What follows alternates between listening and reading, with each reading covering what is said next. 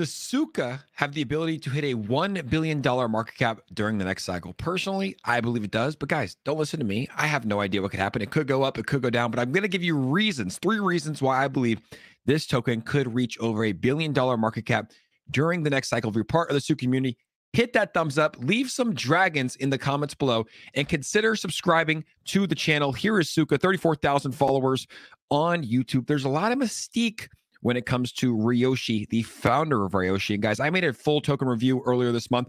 I'll link that here. Go check that out if you're new to Tsuka. I explain it more in detail in this episode. We're going to talk about some price predictions for Tsuka. Now, Tsuka says we are destined to be the front runner in the most prolific alt season to date. Everyone stay persistent in your actions.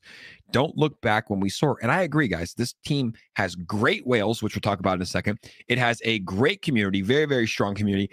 And I love the fact that Ryoshi, the founder of SHIB, is tied to Tsuka in more ways than you can imagine. Me personally, I watched the full trailer, the full documentary here. It's called Tsuka, a deep dive into Ryoshi's vision. I'll actually link it here in the bio. I was 100% convinced that Ryoshi is the founder because they give you 13 minutes of evidence as to why he could be the founder of Tsuka. Like I said, I'll link that here. Go check it out. But real quick, guys, the chart currently sitting at a $70 million market cap, which is great for altcoins during this time in the market. It means it's holding strong. You can see this chart has been trading sideways since about September of 2022. And as I mentioned, you could just go through the Etherscan.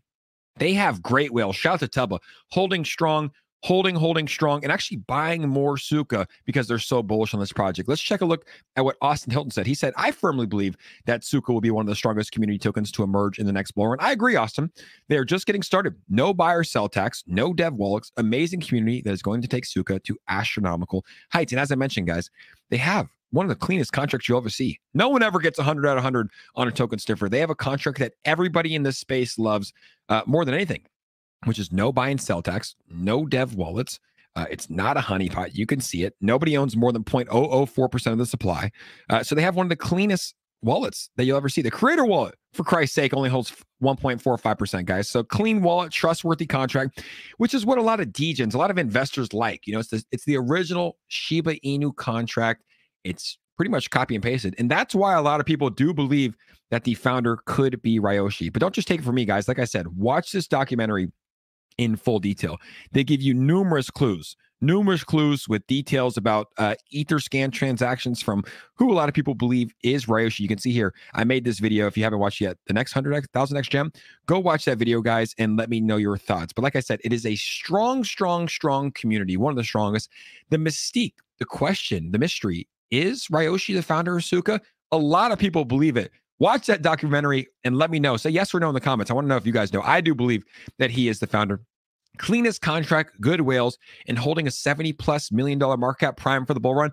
I do believe this token will hit $1 billion market cap. That's not financial advice. That's just my personal opinion. I think a lot of tokens that are holding strong, building during this time will hit $1 million market cap. And I know there's a lot of stuff going on in the back ends that the team and the community members are building for this project. So that's my thoughts. Let me know your thoughts in the comments, guys. I appreciate your support. If you're part of the Tsuka community, hit that thumbs up, leave a comment below, and consider subscribing to the channel if you want some more Tsuka content. Thank you guys for tuning in, and we'll see you on the next episode.